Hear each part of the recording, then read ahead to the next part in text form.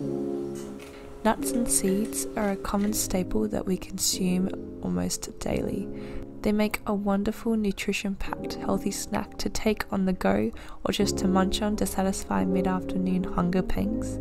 They've been eaten by our ancestors over many years. However, what a lot of us don't realize is that, like grains and legumes, they can also contain substances known as antinutrients that interfere with our body's ability to absorb nutrients. Through this simple process of soaking grains, nuts, seeds, and legumes, it improves their nutrition and reduces their anti-nutrient levels, making them more beneficial to the body. Sprouting and fermenting also takes it to a whole new level. So in this video, I'll be showing you how to soak and sprout nuts, seeds, grains, and legumes to help them to be more easily digestible and to help improve nutrient absorption. Plant foods like nuts, seeds, legumes, and grains, especially raw seeds, contain naturally occurring anti-nutrients like phytic acid and enzyme inhibitors. These nutrients prevent the seeds from sprouting too early. However, they also have been found to impact humans by binding to nutrients in the body, which can contribute to nutrient deficiencies and digestive issues. While our digestive process in the body can neutralize some phytic acid, it's important to soak, sprout, or ferment foods that are particularly high in this nutrient to help reduce levels even further and prevent an overload on the body. You can dehydrate them afterwards as well to bring them back to their crunchy, tasty selves again, which as well can help to reduce phytic acid even more.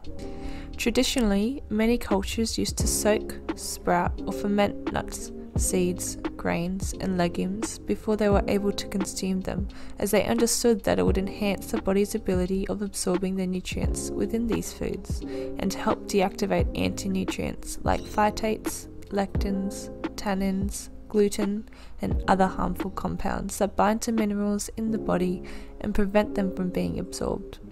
In today's video, I'll show you step by step how to soak and sprout nuts, seeds, grains, and legumes to make them more easily digestible and to enhance their nutrient absorption in the body. When soaking nuts and seeds, you'll need warm filtered water and salt. The warm filtered water helps to increase the bioavailability of many nutrients, especially B vitamins, while neutralizing many of the enzyme inhibitors.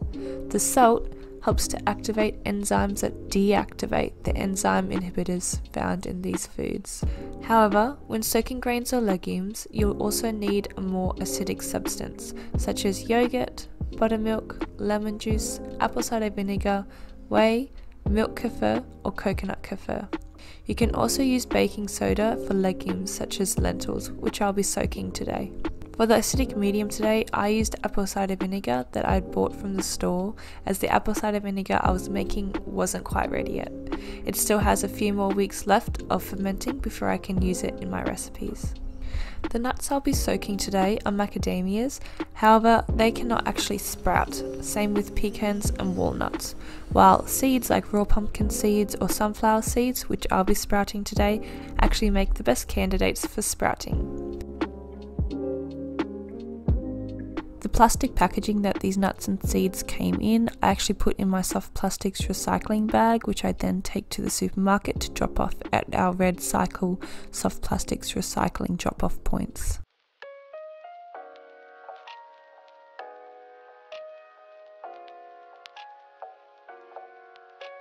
Now, if you do choose to soak other nuts like almonds, just make sure that they're non-irradiated, as this will prevent them from sprouting.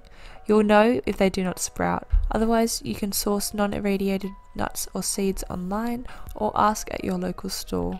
So to get started today, I thought I'd break it down and show you how to soak nuts and seeds first, and then show you how to soak legumes like lentils today.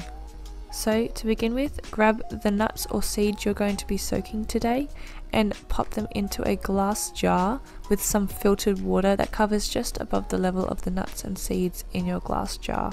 If you find that during the soaking period that the water gets absorbed, just add more water in, as you don't want to leave them to dry out. You want to ensure that they're submerged in the water solution. Then you're going to add 1 tablespoon of sea salt or pink Himalayan salt, Once you've added the seeds, water and salt to your glass jar, secure with either a cheesecloth and rubber band, or you can use these sprouting lids like I have used. I find they're really helpful as they're easy to drain out the water later on rather than taking off and putting on a cheesecloth each time. Then all you do is leave the seeds or nuts to sit on your countertop in a warm, dry place to soak for how many hours it takes. Each seed and nut is different and how long it takes to soak. I do have a chart on my blog post for each kind of seed, nut, grain and legume, which shares how long each of these types of grains and seeds take to soak or sprout. So if you are interested in finding out how long the seeds or nuts or grains or legumes you're soaking will take, you can find out the times there. I'll link this post in the description below. For legumes and grains, it's a little different. So here I'm going to use lentils. All you do is add them to a glass jar with some water, and then you're going to add an acidic medium to them, as they usually contain higher amounts of phytic acid. An acidic medium again can be yogurt, kefir, whey, apple cider vinegar, lemon juice and things like that. I'm going to be using apple cider vinegar today as that's what I had on hand. I was going to use my homemade apple cider vinegar, however it wasn't quite finished fermenting, it still had a few more weeks, so I just used our store-bought one that we had stored at home. Then once you've added it to a glass jar, again secure with a cheesecloth, or you can use a sprouting lid like I have, and let it sit in a dry, warm place. I just let it sit on my countertop. For lentils, it takes around 12 hours to soak or up to 3 days to sprout, whereas sunflower seeds only take 8 hours to soak and 12 to 24 hours to sprout, so they're a little bit less. So for the sunflower seeds and lentils, I let them sit on our countertop just to soak for around 8 to 12 hours. The macadamias only require 2 hours to soak, so once they'd finished, I then drained them out in a colander, popped them into a blender and made them into some nut milk by adding some water.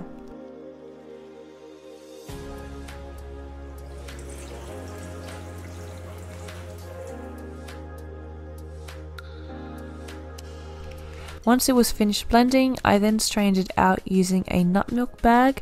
You can find the recipes for how to make macadamia milk and macadamia cheese in my blog post, which I'll link in the description below as well.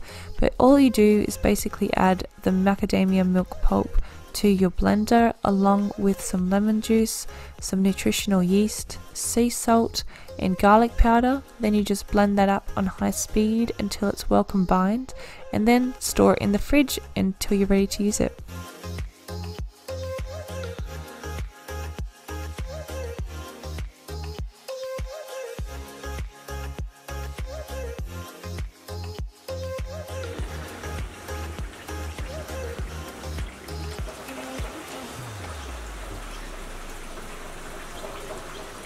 What are you doing?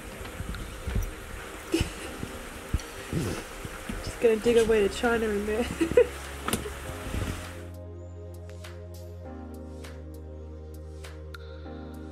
Once the sunflower seeds had finished soaking, I then rinsed them out with some fresh water, then let them stand upside down in a bowl to drain for the next 24 hours.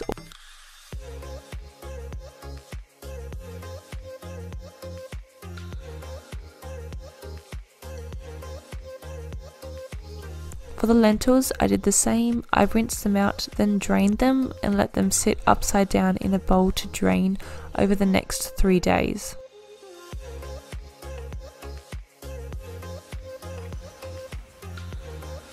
I made sure to rinse the lentils and seeds a couple of times a day just to make sure they weren't getting too dry, and again to mimic the germination process in those seeds and lentils. It was very exciting to see little sprouts appear in the sunflower seeds and lentils over the few days. I just love seeing this process unfold. Once the sunflower seeds had finished sprouting, I then popped them into my dehydrator to dry out. Again, this helps to reduce phytic acid as well, and also helps to increase the shelf life of these seeds and nuts, lentils and grains.